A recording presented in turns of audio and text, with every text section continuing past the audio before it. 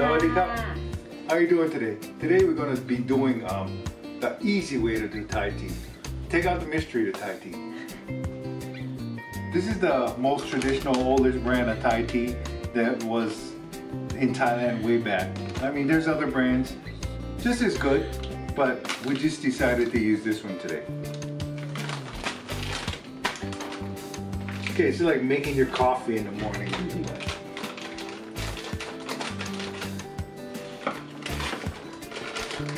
So what we're going to use, the concentration will be, we're going to use 1 spoon for every 2 cups here. So we got a 12 up there, so we're going to use 6 of these.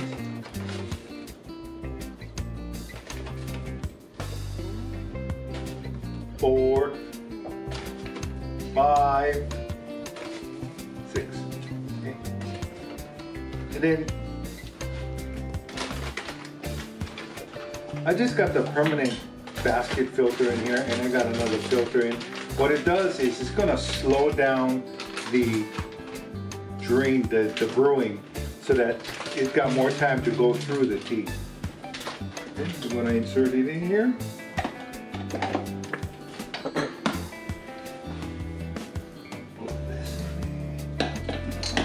Turn it on.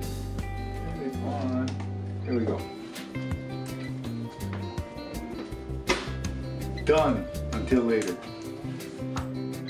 So earlier we brewed our Thai tea, and you notice some of it's gone because we took some out to chill it, but all we did was after it was done in the pot, we just added a half cup of just plain sugar and mixed it up to sweeten it up and put it in cups and just cool it off. So this one is 2 types. So this one is your traditional one that you usually see in the shops, and all you do is just pour a little bit of evaporated milk on it. So this would be the one with the milk, and this one would be the one with the lime. If you're lactose intolerant or just rather prefer it without the milk, you can do it that way too. Just showing you there's a different variation. They call it what in Thailand? Cha dam yin. Cha dam yin. I don't know why. Like dam is black. Yeah. Yin is cold. Oh, so that means the tea is not milked. Yes. Okay. So, okay, but that's the one with the milk. See. And this is the one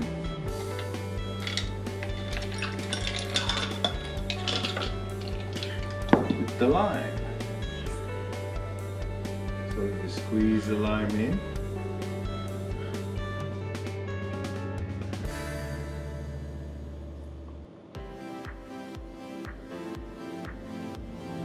So you can do your choice of what you want to do with it, and you can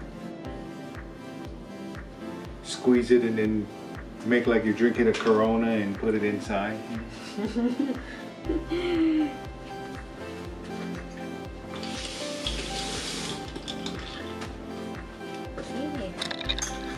you have to try this one, you never drink this one.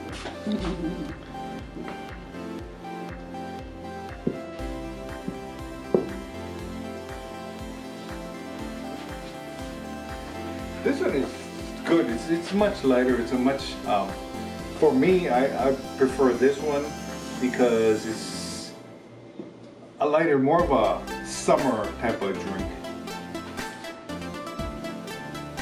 And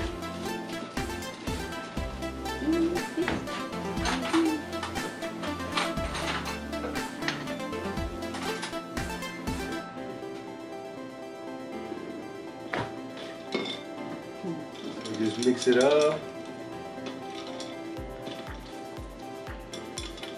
This is a really popular drink. The next time I'm going to do a green one.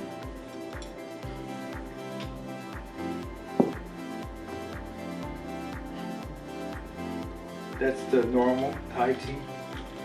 A lot of people like it a little bit more milk. and that's fine. But when you use evaporated milk, it doesn't turn the tea as white as you would with half and half.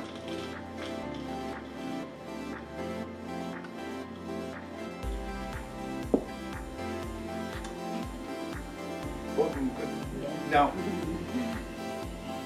on your Thai tea, some people like it really sweet.